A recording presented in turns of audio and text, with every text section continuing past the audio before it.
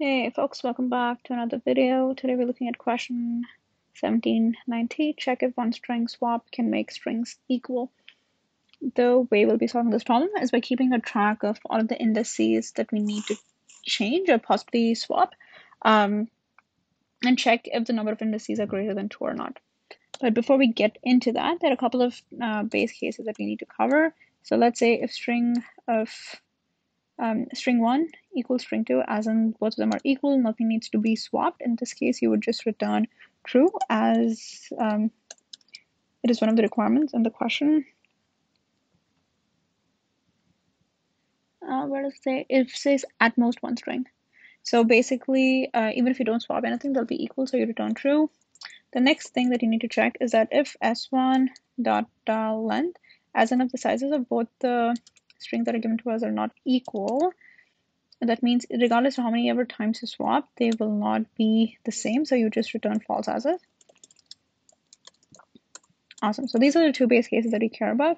The next thing that we need to do is actually keep a track of the number of indices that are different. So to keep a track of the number of indices that are different, we need a data structure that can grow in size, because at this point we don't really know how many indices would be different. So we create an array list for that, and we say indices, and let's call it, and then initialize it, array list.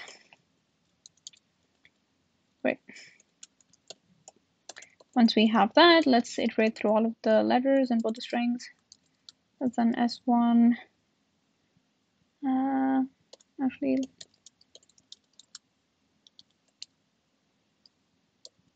let's just get the length prior. So that's in size, increment I. So if S1 dot character at I, if it is not the same, if the characters at a given index are not the same, as in they are different, we need to keep a track of that. So we would just say indices dot add I. Awesome. So once we have that, we know that we can swap only two integers, right?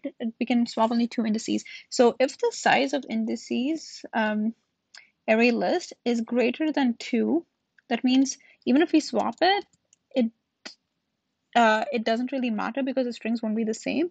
So you do one quick check whether if it is greater than 2 or not. If it is, you just return false.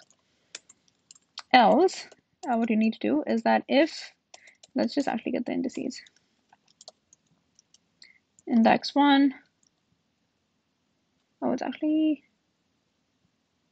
is not equal to 2 actually, because it can be 1 as well.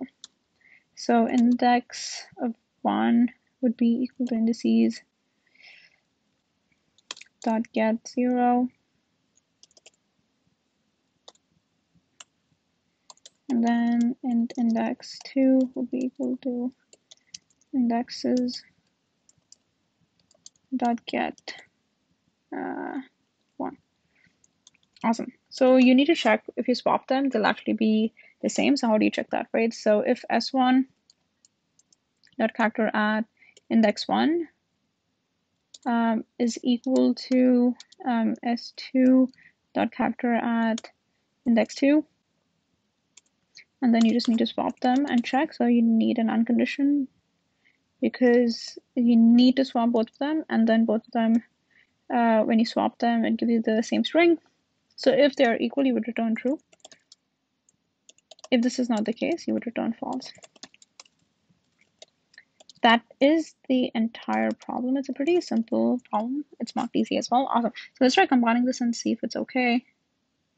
The first few test cases are okay. Everything else is okay as well. Awesome. So let's talk about the space and the time complexity of the entire solution. So the time complexity is of n, since we are going through every single array in the two strings that are given to us. And the space complexity is also of n, but that's the worst case, where all of the indices are different and we need to store that in indexes. Awesome. If you have any questions about the problems, please let me know in the comments below. Don't forget to subscribe to the channel and like the video. I would really appreciate that. It definitely keeps me motivated to make more videos. Thanks so much, and I'll see you folks in the next video. Peace.